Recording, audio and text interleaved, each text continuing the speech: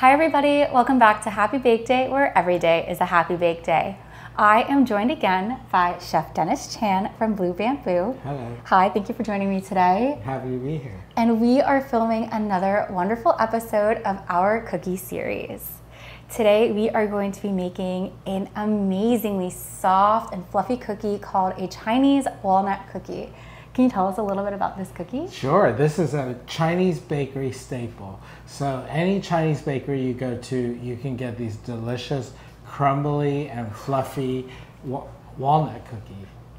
And these are made, I know we were talking a little bit earlier, but these are made with cake flour instead of traditional all-purpose flour. Yes, so there's no gluten, there's no chewiness to it. It's just a crispy, fluffy cookie.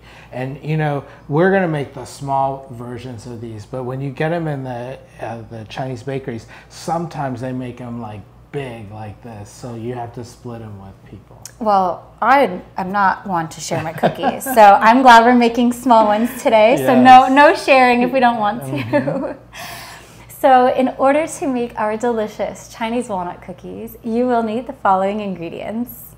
2 cups of cake flour, 1/2 teaspoon of baking powder, 1/2 teaspoon of baking soda, 1/4 teaspoon of salt, 1/2 cup of unsalted butter softened, 1/2 cup of granulated sugar, 1 large egg, 1/4 teaspoon of vanilla extract, 3/4 cup of finely chopped walnuts, and 12 walnut halves for garnish.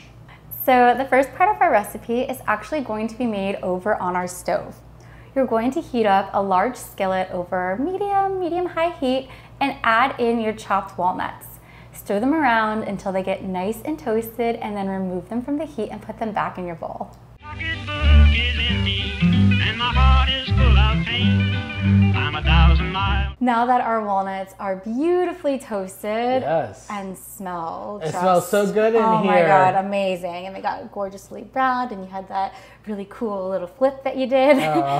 They are off to our side. They are cooling down a little bit. You do want your walnuts to cool down before you add them into your batter. Our next step is to combine our cake flour, baking soda, baking powder, and salt in a large bowl. Mix it really well and then set your bowl aside. Next, you're going to add your butter and sugar to the bowl of a stand mixer. You're going to mix with the paddle attachment on medium-high speed until everything is combined and light and fluffy. After that, scrape down the sides of your bowl. Scramble your egg in a small bowl. Reserve 2 teaspoons of the scrambled egg in a separate bowl and put it aside to use later as egg wash. Pour the remaining egg into your bowl of your stand mixer along with your vanilla extract and mix until everything is well combined. After that, add in your flour mixture and your chopped toasted walnuts, and again mix until a nice dough is formed. So you want to take your dough and form it into one big ball, and then we're going to divide this into 12 equal parts. Now, once we divide it, we're gonna roll those into smaller balls, or it doesn't really matter? Yeah, we'll divide it into smaller balls and then kind of loosely pack them into a cookie to bake, because you want them to kind of expand and grow a little bit. Now, we do have a baking tray lined with some parchment paper. All 12 of your cookies should fit directly onto your tray, so you shouldn't need more than one tray. And once your little dough balls are formed, place them here on top of your baking tray. Away from home, just waiting for a train.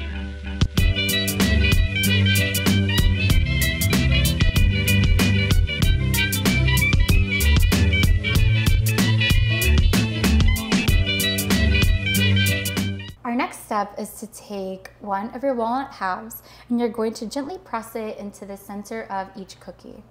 After all of your cookies have received a walnut half, you're going to let your dough rest for about 15 or 20 minutes. And during that time, you can go ahead and preheat your oven to 350 degrees.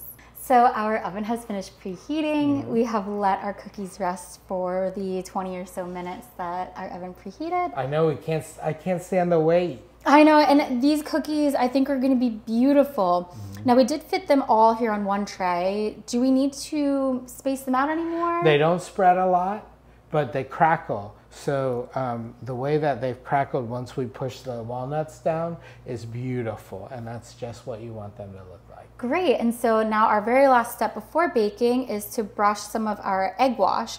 So remember, we did reserve 2 teaspoons of the scrambled egg that we added into our dough. So we have that here, and we're gonna brush it over our cookies. Now, do we need to brush the egg wash over the walnuts as well, or just the cookie itself? Why not? The whole thing, great. Yeah, it'll add a nice yellow browning to it. Oh, beautiful, so this will be perfect. After you add your egg wash, you will bake your cookies in the oven for 20 minutes. And then at the 20-minute mark, turn the oven off, but leave your cookies in the oven for another 5 minutes to be in the oven while the oven starts to cool down.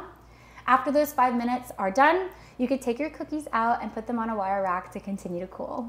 These cookies are amazing. Well, your kitchen has smelled good since we started toasting the walnuts, and then now the cookies are made. So they look great, smell great. Oh my gosh, and they stayed so beautifully fluffy. And that egg wash really kept that golden, kind of, not quite yellow, but like a nice golden brown crust on the top. Yep. And you know, we leave these in the oven, even though you turn off the oven, so that it gets that extra little bit of dryness, so that it's still crispy and crunchy. And that perfect shiny glaze on the top. Yeah. These are beautiful. Well, thank you so much for joining us today making our Chinese walnut cookies. And thank you again to Chef Dennis for joining us again. Thank you. Don't forget to like the video and subscribe to the channel if you had fun baking with us today. We appreciate each and every single subscriber as you join me on this journey from banker to baker. You can find this recipe on my website. Don't forget to give me a follow and Chef Dennis as well. Until next time, we hope you have a very happy bake day. And my heart is full of